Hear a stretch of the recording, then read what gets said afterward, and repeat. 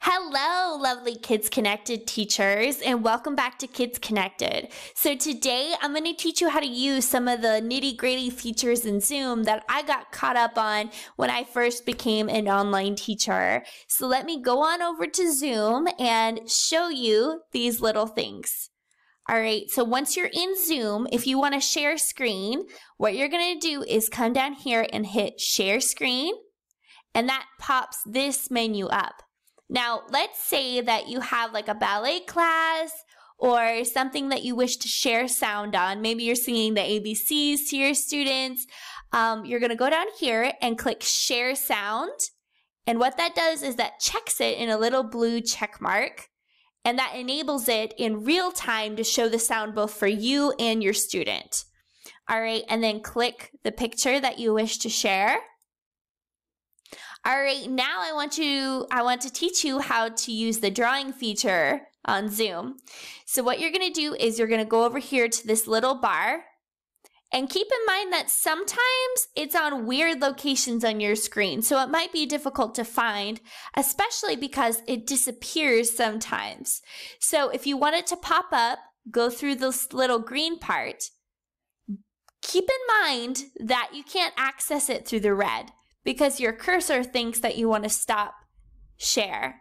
So go through the green, go all the way over to annotate, and that pops up a new drawing bar. This bar allows you to do all kinds of fun features, and it's automatically on the drawing option. Now keep in mind that you can actually change the color of your pen clicking Format. And you can also change the width of the pen. So if maybe you're writing small words, you can write small. Or if you and your student wish to color, you can color in a large pen. All right, now let's say you want to erase one line. Maybe somebody makes a mistake. You can go through and erase just a single line.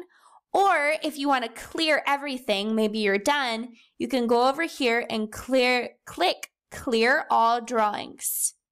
Now, let's say that you and your student are having fun writing, and you realize that only you as the teacher make a mistake. You can click Clear My Drawings, and this will only clear the teacher's drawings. Now, if you write something on the screen, but your student kind of scribbles all over it, you're allowed to only clear their drawings if you choose by clicking Clear Viewer's Drawings. All right, now it's important to remember that you actually have to clear the drawings before moving on to the next slide. Because watch, if I go to mouse and I click to the next slide, oh no, it stays with me. So I have to make sure that I clear all drawings before moving on to the next one.